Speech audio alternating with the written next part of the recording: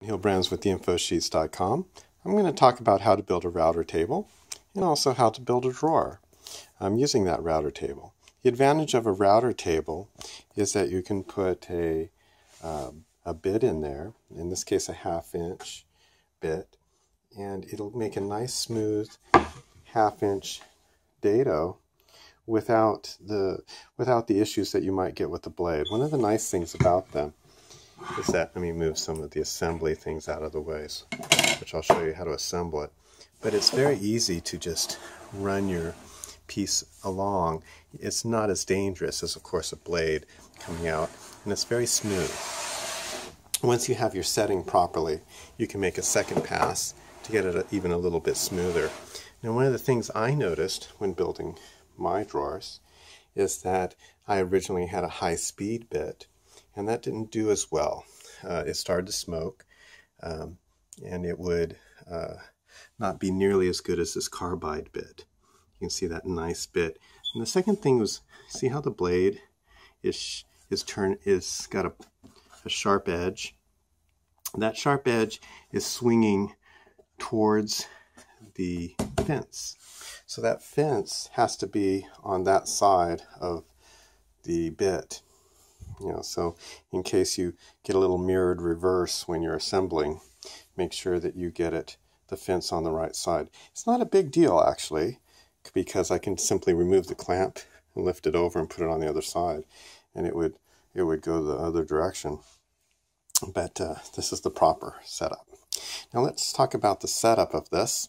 We have a board, which is 2 foot by 3 foot. And then again, we have another one that's 4 inches by about 3 foot. So we have a simple hole here with a 3/8 inch carriage bolt. We want a nice big bolt coming through it, not a little screw. The reason is, if we get a little screw, it might wiggle on the side. And since it's going to pivot on that bolt, we want that to be a fixed point, because we don't want to have to move our clamps. Move a lot of clamps. You'll notice I have a clamp to hold it to a sawhorse. And then this is the only clamp that is unscrewed for adjustment. Let me actually unscrew it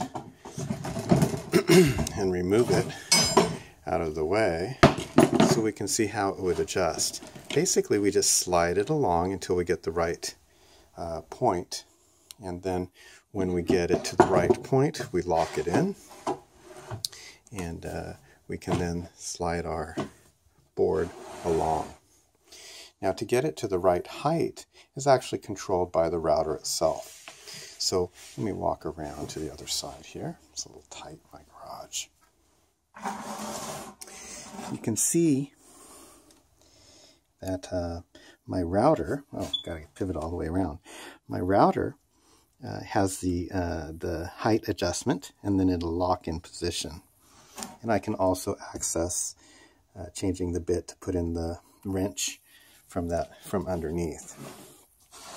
To assemble it on this point, this is the router base that's screwed onto it. We actually have to remove that from our router. And these are the little screws that come with it. Now obviously we need longer screws because they're going to go through a big board. But basically we simply take our base removed from our router, mark our 3 screw holes, and then our big center hole. Then we take a drill and drill it in the 3 points, and then our hole drill, like this, pretty simple. Most people have a set of these, and you just make our hole there, and then we just screw it in, pulling the router up nice and tight. So it's a very simple assembly. Probably costs you just what you have in your garage to store it. I'm sorry, just what you have in your garage. But if you were to purchase it, it might be $10 worth of material. Now let me go swing gears here and talk about making a drawer. You can see that this is a board that is basically got a 1/2 inch router bit, because this is 1/2 inch Mediterranean birch. Really nice wood, has a nice finish on it, nice and shiny. Has a lot of plies. And you can get this in a 5x5 sheet and a full sheet. I used the 5x5 sheet, and I had quite a bit left over. You can see that board there. So there really is no reason to use something else for the bottom. So that's why you notice the bottom of this has a full 1/2 inch router run. So basically that board goes down like this, and the bottom fits into it. The nice thing about that is that gives it a lot of structural strength. Then, but also every edge of the longer piece is also routed with the dado. So basically, I just take my square, put it in here to hold it square, and take my pneumatic nailer, and I used a 1-inch nail. The reason why we don't use a really long nail like a 2-inch is because this is very thin, and they have a tendency to wander as they go through the wood. So if you have a 1-inch and you center it properly, it's not going to have enough time to wander out and start poking through the sides. So 1-inch is nice. It's our glue that's structurally holding it. The nail is simply so you don't have to put clamps everywhere. So basically, assemble your box with all of the correct dados on both the bottom and 2 of the sides. And in other words, these 2 boards each have a dado on both ends, whereas these 2 boards don't. And then once it looks good that it's assembled, take your square, set it in here. You can even probably use a board that's straight, but basically you want to get it to go good and perpendicular. And while it's held in that place, you can nail it in with your pneumatic nailer, and that'll hold it nice and tight. And then you go to your next one, your next one, and your next one.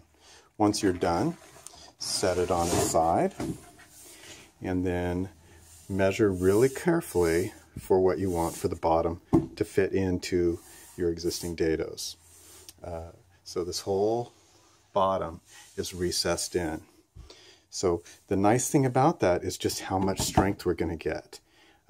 If you talk about getting dovetails on the side, there's nothing going to compare to the strength we're going to get with a solid bottom. Even if you dovetail the sides, this drawer is solid. And the beauty of it is dovetails are complicated and hard, and dados are super simple. And once you get your bit in the right place, I didn't move it for the entire assembly.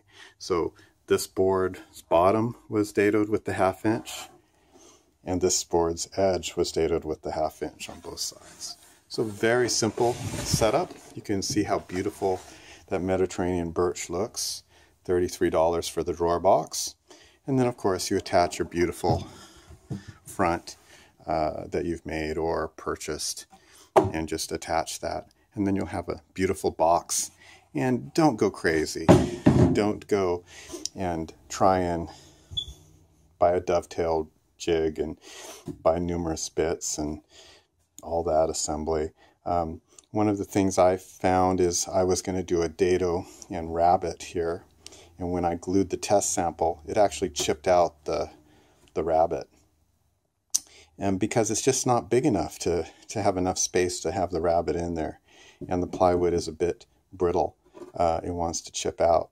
So having a simple dado makes it strong without having that weakness of a piece just close to breaking because it's too thin.